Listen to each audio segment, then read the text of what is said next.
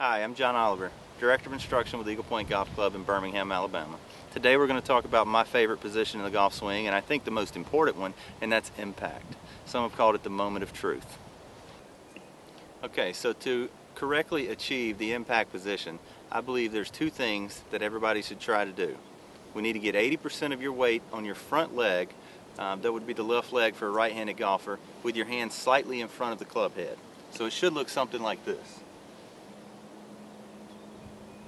Once again, that's 80% of your weight on your left leg for a right-handed golfer with your hands slightly in front of the club head.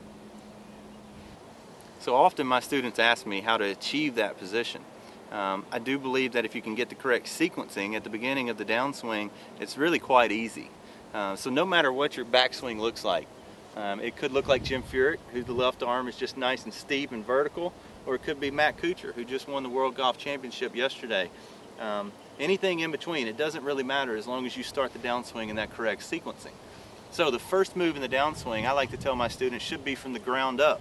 And if we can start that move from the ground up, everything should take care of itself. So the very first move, we actually shift our weight into the left foot, specifically just to the instep of that left foot once you have your weight loaded on the right side. So we shift it there, and once that weight shift naturally occurs, the knees start to rotate toward your target. And once the knees begin to rotate, the hips naturally rotate as well.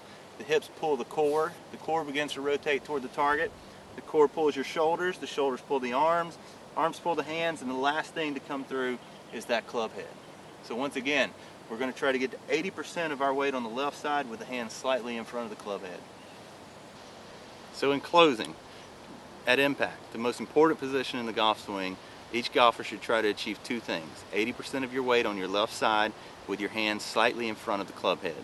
We do that by getting the correct sequencing from the downswing, which means we start from the ground up. If you have any questions, I'd be more than happy to help you out. My name's Jon Oliver. I'm with Eagle Point Golf Club in Birmingham, Alabama, and thanks for watching.